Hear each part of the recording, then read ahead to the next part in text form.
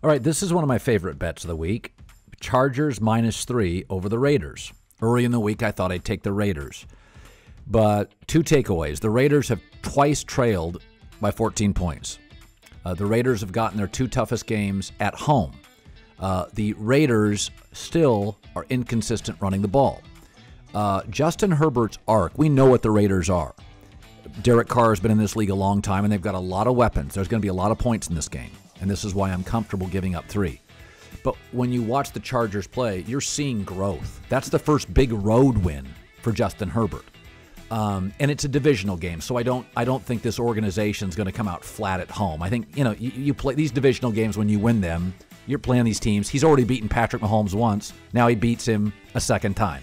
So I don't think Justin Herbert is going to come down to earth.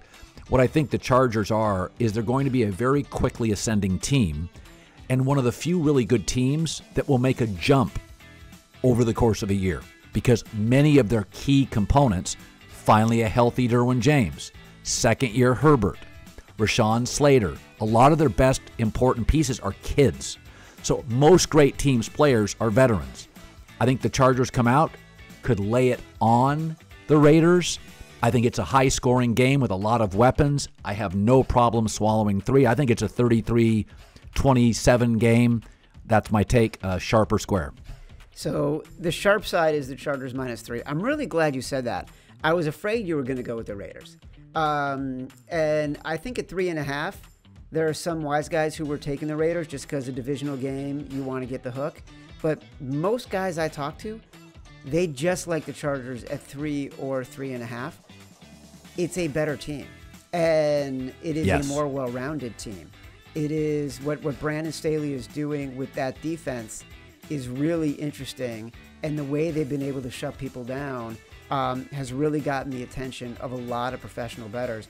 You mentioned Patrick Surtain. Asante Samuel has gone from 40-1 as Rookie of the Year to 10-1 as Rookie of the Year. He is a guy who is patrolling that backfield and is ball hawking. And what Derek Carr is doing this year, instead of sort of being the king of the check down, he is going deep, right? He's going to Henry Ruggs. He's going to Derek Waller.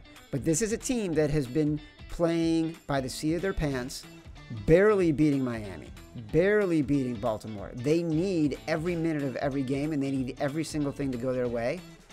And the Chargers are just a better team, and they're becoming the kind of team that is understanding the cost of their mistakes. Last week, they got away with a couple. I think they continue to learn. I think they take that leap. I think they progress. I think the wise guys agree with you. Chargers -3.